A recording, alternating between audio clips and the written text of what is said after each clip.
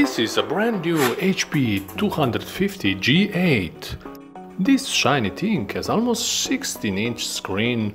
It has an awesome speedy Intel processor and cool noiseless design. This laptop is basically what you need for good office and web experience, but it also introduces a sharper and slimmer screen, so it's much more usable for watching videos or even edit if you like to work like Ace Ventura. The HP G8 has a lot of in the specs that will be handy when it comes to everyday use. It comes with a good Intel processors from i3 to i7, SSD drive, and it has 3 slots for easy RAM and drive upgrade. The laptop also has a discreet cooling and comfortable keyboard. There is even some gaming potential inside, if you choose your games wisely.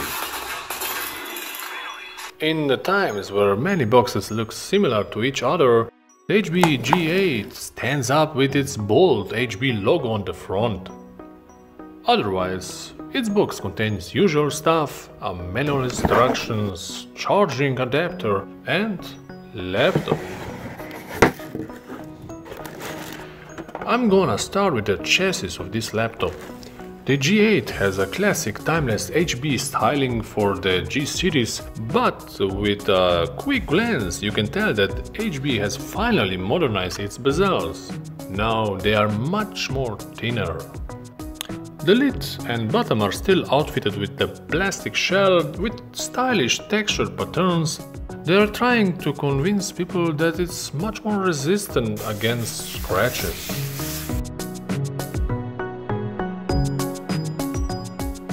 And it really feels like it's sturdy built. During the test pressure applied to the bezels and deck, it was without any creak sounds. Hinges feel strong and well positioned. If you don't like to clean the deck or the lid too often, I can say that the silver version has excellent protection against fingertips. When I first opened this laptop, one of the first things I noticed is that buttons have now more visible symbols. The keyboard otherwise feels nice. It performs similarly to G7 and it's similarly responsive and offers a good typing experience with a deep press button feedback. Sadly, the touchpad is still small and can be a little too clumsy for big hand users like me, but when you get used to it, it works fine. The next interesting items are on the sides. You will find that HP G8 has a lot of inputs. Ethernet, HDMI, USB-C and audio are on the left side. But that's not all, we also have some inputs on the right side. So there is a card reader and 2 USB on the right side next to the power input. But if you really want to upgrade memory, you can add extra SSD drive or RAM, because it has 2 slots for RAM and drive upgrade. So there is plenty for everyone. The 15.6-inch screen covers less than 60% of the color gamut, and it's dimmer according to the light meter tests, around 200 nits, which is enough for comfortable use in the bright room. But if you want to use it outdoors, I would avoid direct sunlight like a vampire. The color accuracy is not the best for the designers, but for watching videos or playing games it has more than enough colors. The Full HD screen resolution is fine and sharp enough.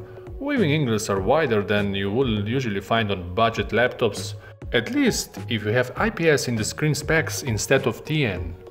On the top of the screen is high definition webcam with mic. Its video quality is suitable for video chat apps and some quick clips. For anything more serious, I would connect 4K or at least Full HD webcam. And if you really care about camera privacy, you will need to improvise here, because there is no camera shutter. Now it's time to test some sound. So we move on to the speakers. You will notice there's plenty of high and mid-range sounds in terms of frequencies.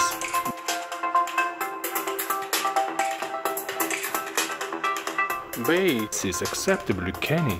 Okay, in some music clips it even pop up, while movie effects also sounds above average. It's worth highlighting that they are loud enough to fill average office room without distortion, and you can always connect slightly bigger speaker.